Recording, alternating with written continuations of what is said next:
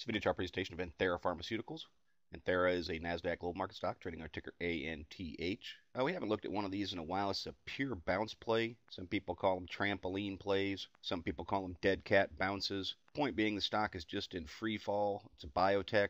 I did take a quick look at it, saw it had some bad news back here in March. Had some more that came in last week. But a lot of times what happens is that the selling will finally just stop. The stock will put together a nice bounce off a bottom. There are a lot of traders out there that watch these sort of plays just from a technical standpoint. So I thought in this holiday shortened week, this would be a good one to take a look at. And we'll see what ANTH does. Now, you're not going to get a lot from these indicators because, as I said, the stock just isn't free fall. It's news driven. There's not a lot of technical components to it. MACD did have a real nice uptrend as the stock came from $1.44 to more than double up to $3.22 before the news hit. Right now, cutting back sharply. Similarly with PPO, came off a nice ADX pinch. A little bit of an offset pinch, but again, just in retrospect, nice looking position to a chart for a reversal. That's pretty much what happened right through here. ADX, of course, is cooling off a little bit with the drop the last few days. Money flow index diving off.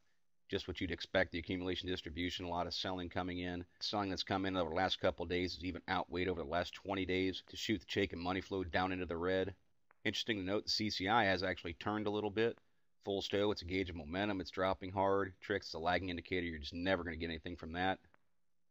RSIs have now reached into oversold territory, but as demonstrated back here in March and April, the RSI can ride in oversold territory for quite a while. So while I can't find any real support or resistance points based on these two candles, typically what I'll do is I'll zoom into a 15-minute chart and see if that's giving me any hints of a bounce. This is a 10-day 15-minute chart. You can see the drop off from over $2.60 all the way down to current levels, closing at 68. PPO is starting to trend back towards zero. Histogram has given a hint this might try and dip a little bit more. What I'd look for is an upward trend to continue.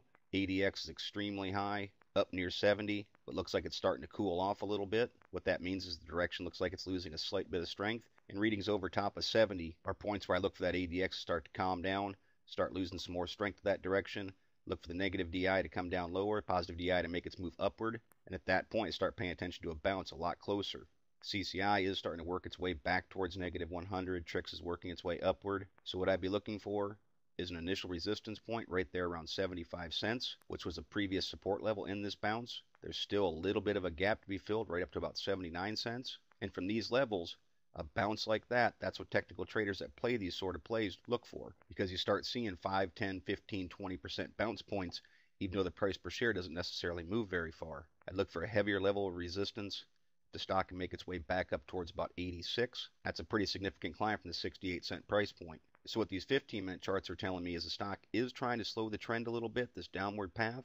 Histogram says it might be prepared for another dip, but the point being is overall it looks like it's trying to work itself into a position where it just may bounce in the not too distant future.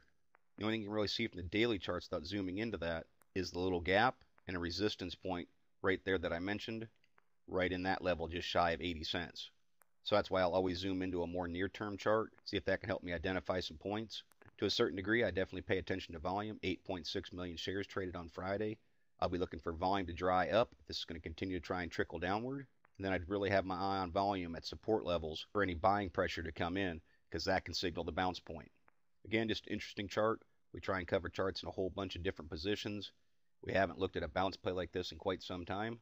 So I thought we'd take a look at some technical components.